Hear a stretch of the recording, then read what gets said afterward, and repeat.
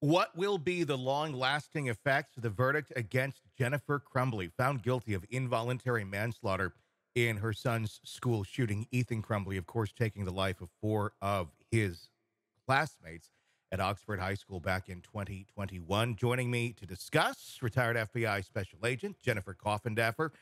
A lot of talk on this one of this will have long lasting effects. I mean, this is not at a Supreme Court level or anything like that yet. There's still yet to be appeal and such. And we have had parents get charged before. This is not honestly the first time it's happened. We go back all the way to actually 2001. There was a case where a parent got charged for being neglectful, having their weapon out there with involuntary manslaughter.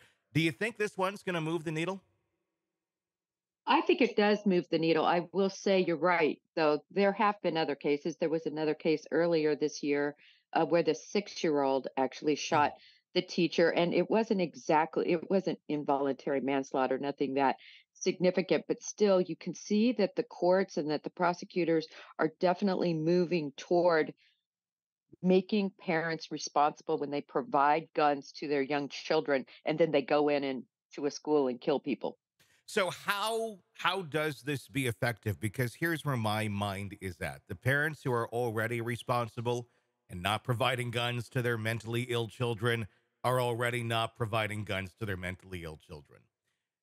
Does this put enough fire underneath someone to go, maybe I should take that gun away that I gave my mentally ill child or my child in general, or maybe not even decide to go to the store and go shopping because it's something they're really into, but it's probably a bad idea, or does it even register that it's a bad idea to some of these people? Will this make a difference with those folks? Because that seems to be where a lot of these problems are coming from.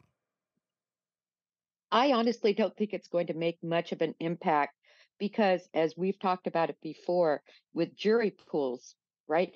That so many people, unless you're a true crimer or unless you're a newsie, you don't even know this has happened or Mhm. in the news. You're doing your life, you're working, you're trying to support Yeah. your family. And so many people won't even know about this decision. But where it could be impactful, I think, is if this happens again now, again, you're right, we haven't gone up to the Supreme Court level or anything, any of the appeals. We don't know how far it will be appealed. But now there's a very strong precedent, I think, that has been set. And I just wonder how much that will make a difference in terms of parents. Are we going down the right road? I mean, on this one, I'm just playing devil's advocate here because this is one of those times where we didn't necessarily make the gun the villain here. We're looking at the parent being part of the villain here of being irresponsible, of providing the weapon to the child, but the parent is the one with the focus.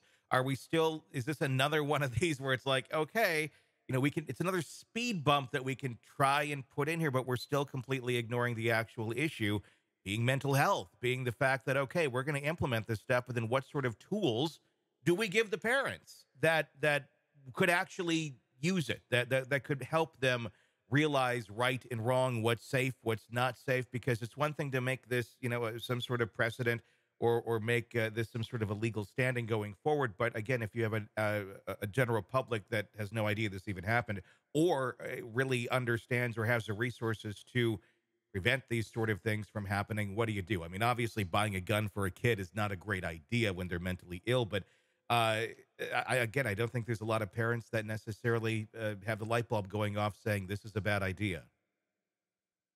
Well, exactly right. And that was the case here.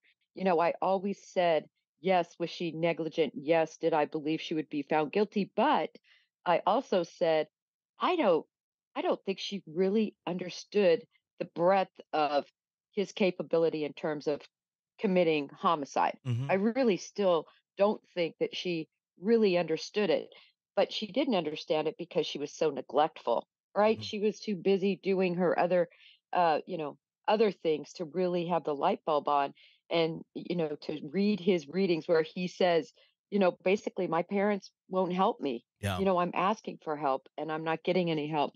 So to your point about mental illness and parents really being armed with what they need to help these children, it just doesn't seem to be happening. And a lot of it comes down to money and expense, not having that money or expense. But I'm going to take it one step further, Tony. I think this case should be a wake up call, as we're seeing over and over again, to kids that bully children. This didn't really come out as much there, but we know he was very alone. He had one Hmm. friend and a dog that he could relate to. Both of those were, you know, taken off of his plate that kind of propelled him into these actions. But I guess my point is America needs to wake up to the root cause of some of these shootings. Hmm.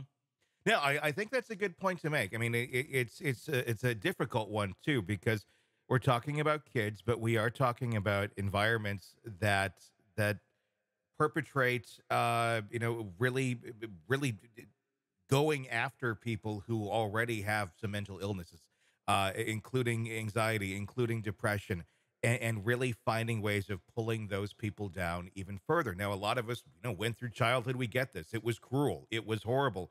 But they're in a totally different environment today dealing with these sort of things, which almost magnifies it 100 times worse than a lot of the world that we lived in. It was you could get out of that class when we were kids and you weren't by these people. Now you get tortured 24/7 online.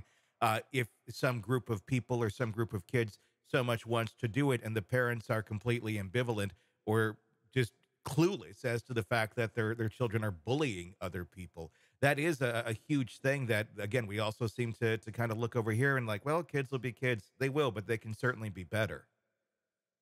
Yeah, and I agree with you. The magnification has occurred because of social media and cell phones. These kids are not left alone when it occurs, and they're made fun. I mean, we see it on Twitter, Hmm. X, right? Just Yeah. adults doing it to Oh one yeah. another, and it's even worse, I think, certainly in the teenage realm. But I'm not trying to, I'm not trying to blame any possible bullying for his No. actions. There's no excuse for his actions, but while you provide no excuse, we can look at explanations. Yeah. How did this kid, a 15-year-old, get to the place that he wanted to kill all these people? Hmm. And so I think that has to be explored. And I think parents are going to continue to be held responsible when they provide guns. And for those of us, I have a lot of weapons Hmm. because I teach Sure. firearms Sure. and I'm former law enforcement. So I have a house full of firearms. Hmm. I say a house full. I have a safe full of firearms in my house. So, and I took my children out very young. I Hmm. mean, my oldest son went out with the SWAT team, Hmm.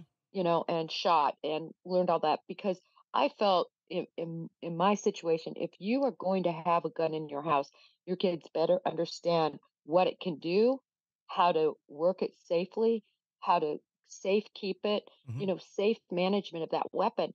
And so it in other words, they did take him to a shooting range. They Hmm. did try to teach him, I guess, that if he was going to have a gun, how it should be. And I think parents, many parents, do this, Tony. Oh yeah. uh, you Yeah. know, not just the Crumblies. I think, millions of households give their kids guns to go hunting with, Hmm. even shoot, guns, pistols. Sure. And so, I mean, many of them are probably up in arms about this, no pun intended, about this decision. Yeah. But at the end of the day, the gun cannot be your child cannot get to your gun, Hmm. period. In Yeah. fact, the rule is my husband shouldn't be able to get to my gun. It's Mhm. not his gun, it's my gun. Yeah. And I'm solely responsible for the safeguarding of my weapons. And it seems like, if we just followed that, a lot of the other issues would be not even there because if we really truly honored that law, that rule of okay, if you're coming from a responsible place, you're teaching your kids responsibly. That's the thing. But the problem is we have unhealthy parents that have unhealthy kids and have unhealthy Mm. beliefs and unhealthy behaviors in terms of responsibility. And then that's how we get into these situations. If everybody just did what you just said of this is mine, I have to protect it, I have to keep it locked away, we wouldn't have these sort of issues. I'm just wondering if this will be enough to push maybe just even a few more parents in that direction. Hopefully, it does that. I know it's not going to be world changing, but if it can slow down a little things, I think there's a lot of speed bumps on this issue that we need to put there rather than just, here's a big bomb that's going to change everything. There's a lot of things that can slow down these problems we have. Totally agree, Tony. Hey, it's Tony Brueski. If you like the podcast, be sure to like, subscribe, and press that bell so you don't miss any of our updates on the cases we're following for you right here at the Hidden Killers podcast from True Crime Today. And thanks